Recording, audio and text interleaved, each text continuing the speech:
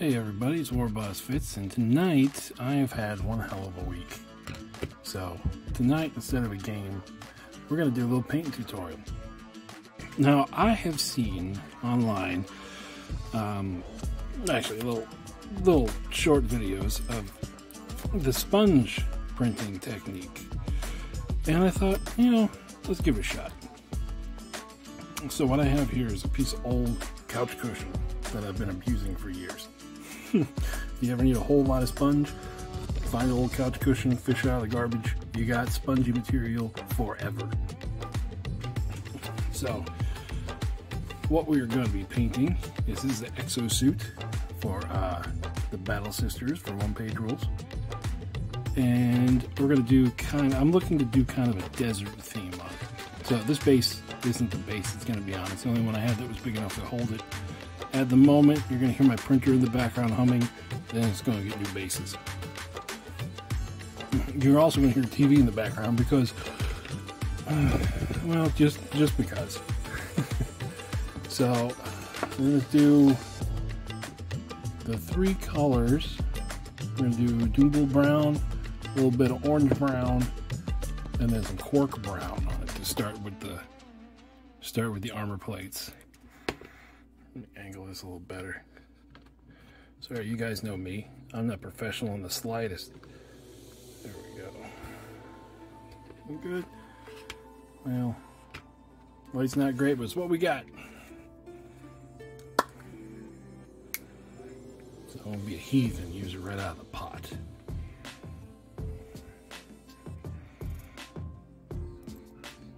Stick a little bit of this on my tweezers.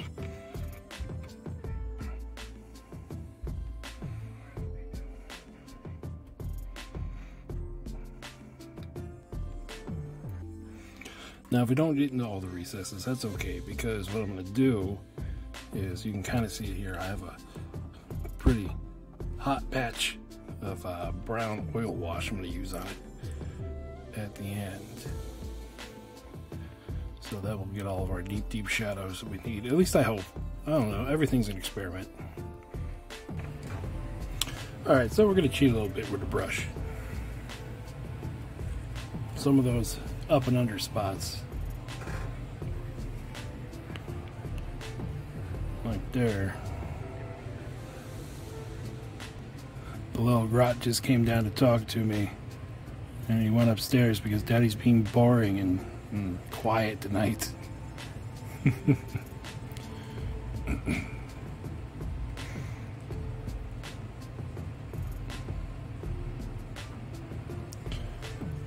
Now, of course, like all kids do, he sees me painting, he says, "Daddy, I want to paint." So I think what I'm going to do is, I'm going to go buy a big old bag or bucket of Green Army Men and expand my collection of apple barrel paints. And then just let the kid go nuts. So, who knows, someday you might see a army of Green Army Men on the channel, and that'll be his. Alright, so we're just going to give that a minute to dry. And yeah, I cheated.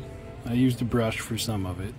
But, there's no way I'm going to get a sponge up in all these spots. And I can see why most of the videos that I've seen do this start with black instead of gray. Okay, now we're going to move on to the orange brown. Wait, orange brown? Yeah, moving on to the orange brown. No, I'm not sure if I'm supposed to do this, but I'm going to take a little bit of that off. Just because I feel like there'd be a whole lot on that sponge. But maybe that's the point. Let's find out.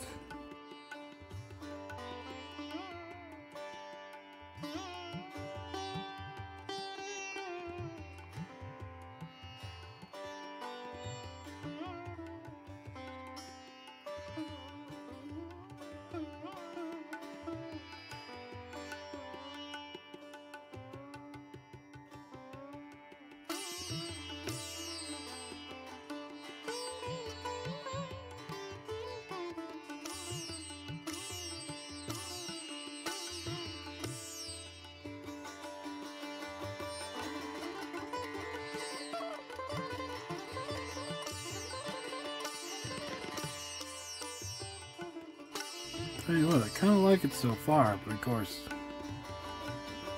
that's just me liking stuff that looks rusted. I think I may have found my new,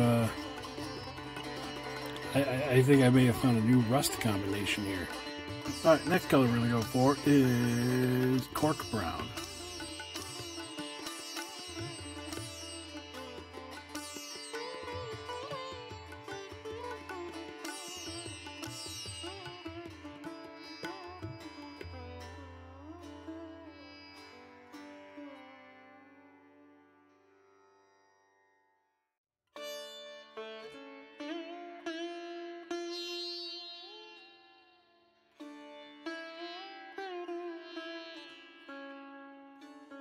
This is the way the armor has come out.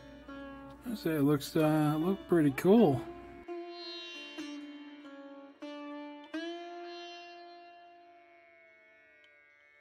And start doing some black for all the creases, like you can see the interior of a gimbal or a gyro or part of a suit.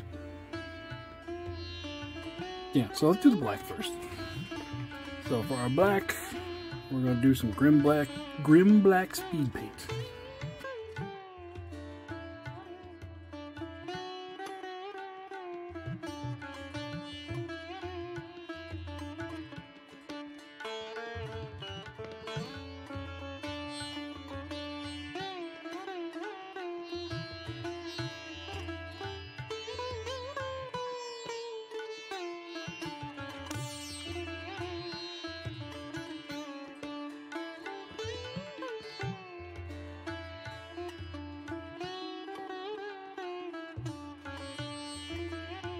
Here's the way our black looks. Just did the undersuit, the cabling, some of the weapons.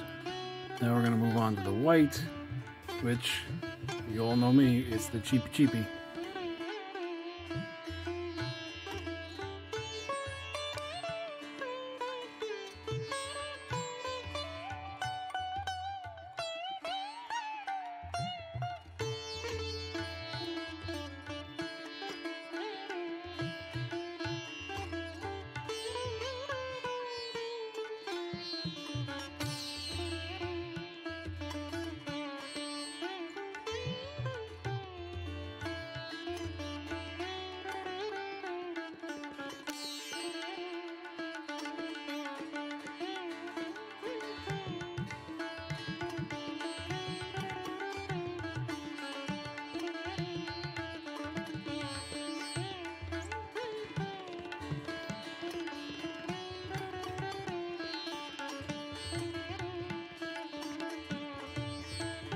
Alright, so this is how the white has come out.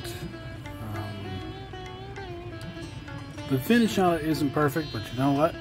I think I'm going to leave it like that, because with the oil wash and the other paints I'm going to put on it, I think the streaking effect I have on the white is actually going to help out the way it looks. So next we're going to move on to the metals. Now for our metals, this is what we're using. It's the same thing, just I bought this one 2 days ago and this one's almost out. So let's finish this off.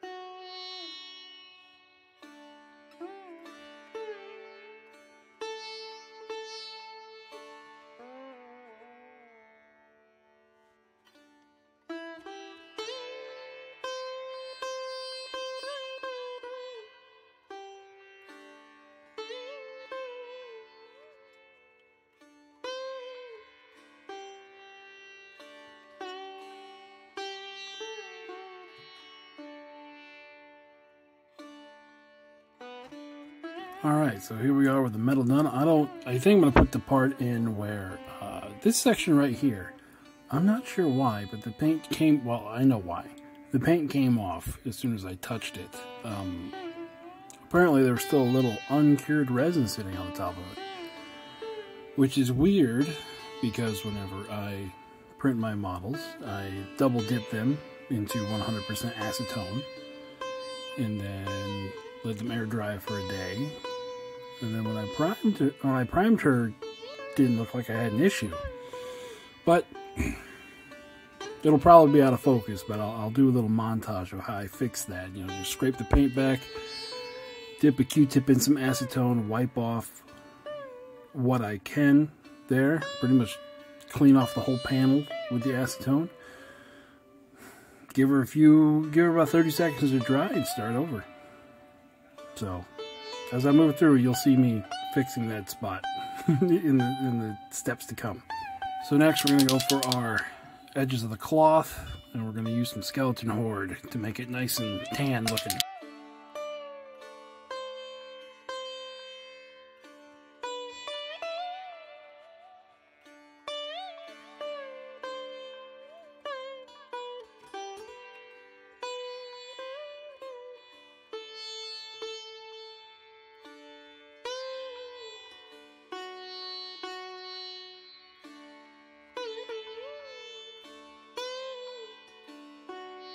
Alright, there we go. A little bit of skeleton horde on there, and then just fill the brush up with some water and dilute it, and it gives you that kind of medieval white, but also full of crap on the edges, brown color. Alright, next we are going to tint the metallics. So we're going to do some gold and brass on here. So for the gold, we're just going to coat it in Zealot Yellow. And for the brass, it's going to get a coat of Sand Golem.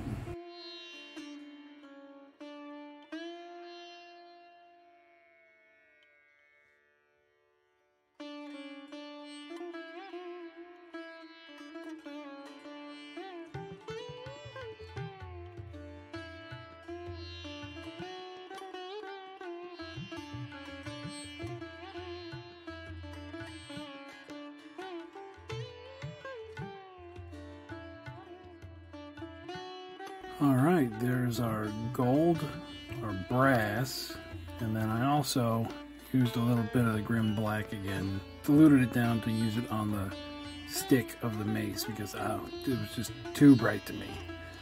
So now we're going to go in and we're going to put our red Templar crosses.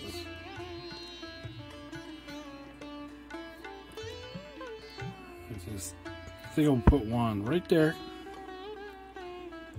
And I'll try to put one at the bottom down there. So we'll see what happens. And for that, I'm going to use dark vermilion.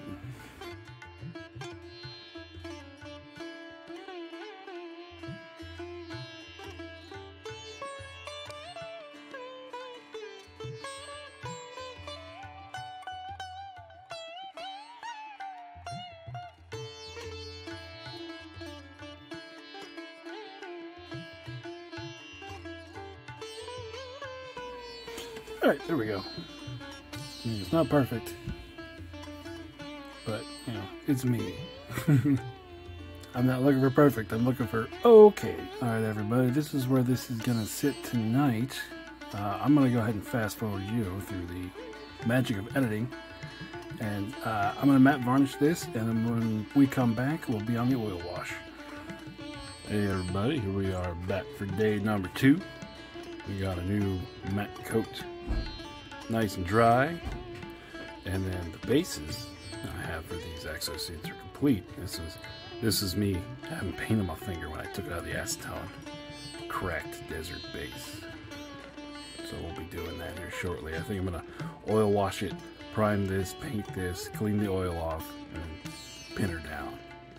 Now for our oil wash, we take this stuff, just good old oil paint. We're going to use some burnt umber today. Mix it in some paint thinner. This is stuff I had mixed up before, but if you'll notice, whenever you let it sit for a while, the oil and the paint thinner will separate, so you got to give her a scrub. There we go. That's what we're looking for right there. Now, because this stuff will stain like crazy, you want to get something to set it on. And then, as you hear my dog's going crazy, mailman wants to come by.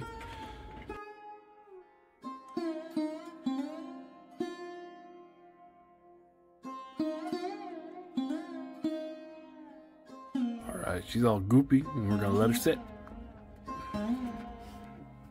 Now, we got a little tub of paint thinner here. We're just gonna go in. So we're just gonna go in and do some cleanup.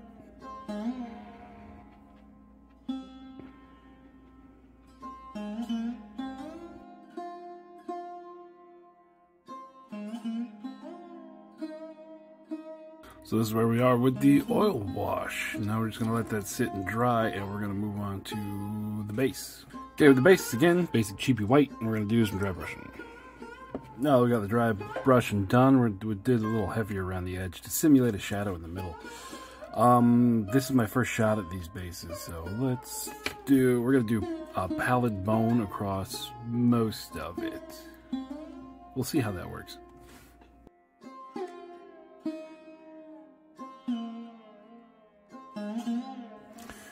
Okay, we are left with this. I'm gonna do more steps to this because I'm not really liking that in total, but we are gonna do the stick, and then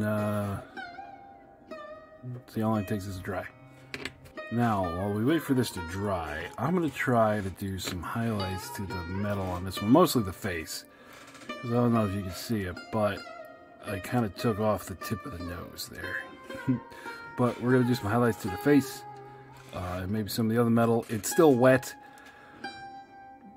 I never said I'm a professional. We're experimenting here. And for that, we're going to use some straight silver.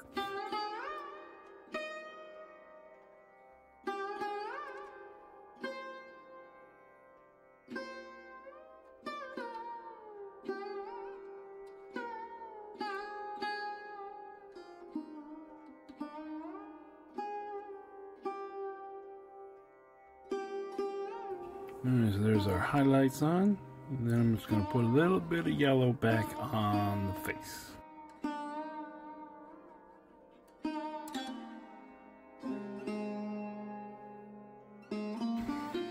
Alright, so there we go. We got our pop back in the gold. Now, we're going to do the hardest part, which is put everything down and let it dry fully. And then we'll mess with it some more. Alright, everything's set for about 6 hours. Here we go. This is what she looks like so far.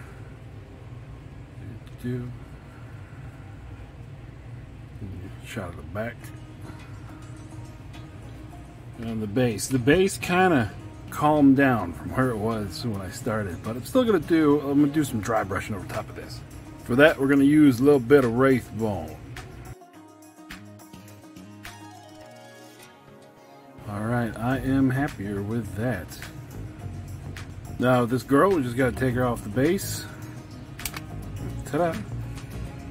Alright, so I got a problem. I found my pin vise. I just don't know where all my chucks are, or where all my drill bits are. Never mind, I was going to use my Dremel, and I found my pin vise drill on my Dremel. Imagine that.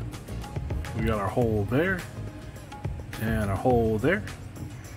And there she is, all pinned in place. And now for the rim, we're going to use a little bit of that cork brown that we used on the armor earlier, just to kind of tie it all in. This model is complete. Now, I don't have one of those spinny thingies that you see everyone on YouTube has. This is a reminder to me, Mr. Editor Guy, buy a spinny thingy so you can show off stuff. So there she is in all of her glory. So this is the first model of my Blessed Sisters for one-page rules. As you can see, I got plenty of them back there in boxes and bins and waiting for their turn. So yeah, this has been Warboss Fits. We're going to be signing off. Remember to like, subscribe, hit the bell, ding the things, and remember to keep on having fun out there, guys. See you next time.